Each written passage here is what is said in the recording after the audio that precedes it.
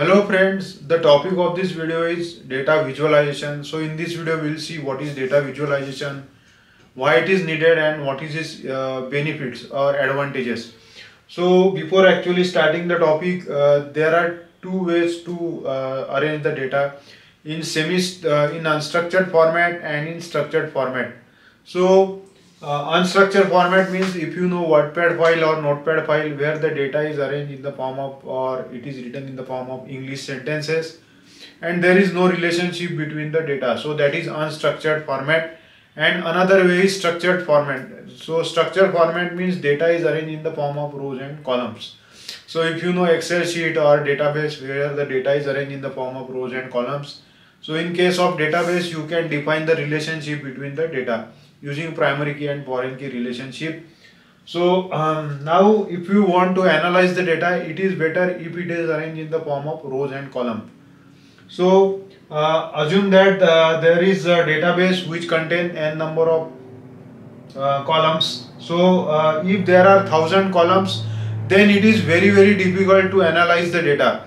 So suppose there are lakhs of rows, then through eyes it is very difficult to analyze and it is very difficult to make some conclusion out of it. So what is the solution? The solution is if you represent the same data in the form of certain visual format, then it is very easy to analyze and interpret and you can quickly take certain decisions. So these are some of the data visualization.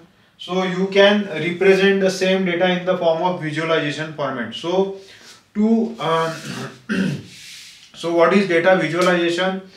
To arrange the data in the form of graphical format is nothing but data visualization. So there are various types of visualization. You can arrange bar chart or histogram or pie chart or scatter plot or heat map or map. Then donut. So there are various representation of the data. So why data visualization is necessary? Because it makes the data more readable. So if you compare these two, bar chart and this data, so this data is represented here in the form of data visualization or bar chart. So again if there is no representation, then it is very difficult to analyze, but here it makes the analysis very easy and you can easily take some conclusion out of it. So that's why data visualization is needed. Now what is its advantage? You can so data interpretation is very easy in case of data visualization. Then you can easily draw some conclusion out of it. Then once you draw some conclusion, you can take some corrective action. Then again it is used to find the market prediction, or you can find out what is happening in the market through data analysis. So that is the advantage of data visualization. So again I will repeat it, that representing the data in the form of images is nothing but data visualization, and it makes the data more readable, easy to analyze and interpret. So that's why data visualization is needed.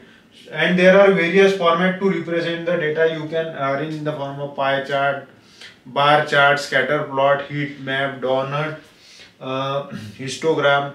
So there are a lot of ways, or there are a lot of graphical representation available to represent the data. So this is about the data visualization. So I hope you understand what is data visualization and why it is needed. So that's it for this video. If you like the video, then please subscribe, like and share. Thank you.